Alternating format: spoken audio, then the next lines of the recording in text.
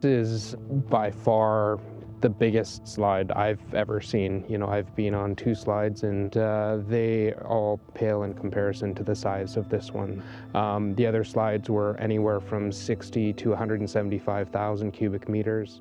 We're talking 18 million cubic meters for this slide. So it's really overwhelming. Where do you start? How do you start, you know?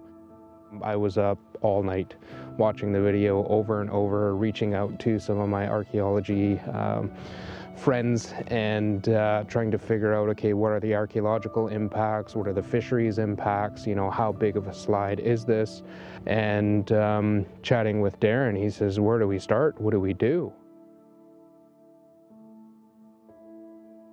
The amount of logs that were pulverized was quite amazing. And where there used to be trees and there's nothing there now, just but gravel, that looks quite devastating. All the spawning beds for salmon they got smothered, and so I think we're looking at some other devastation to the salmon stocks in this area.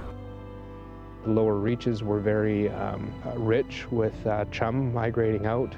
The coho wintering habitat is 90 to 100% gone. The Chinook habitat is gone. And we've already seen some of the lowest numbers on record for these salmon coming back to our territory. The lowest runs of sockeye in recorded history was about 280,000 last year. So when the slide happened, it was kind of compounding that issue even more. We're right on that brink of extinction of certain species of salmon, and we can't afford to lose that. So right now, it is an emergency. This is crucial to the livelihood of our people and our culture and our way of life. When the salmon come, people gather and they talk the language and they're passing on those traditions to the next generations. And now if we can only do that one in every 4 years, you know, there's 3 years there that we've missed out and things are being lost. We have to figure out how to rebuild the stocks at Southgate, and for us, it is kind of a way for us to step in here a little bit more from Homalco's perspective to start to take a bigger role in rebuilding stocks and managing the stocks, and I think that's kind of the way it's going now.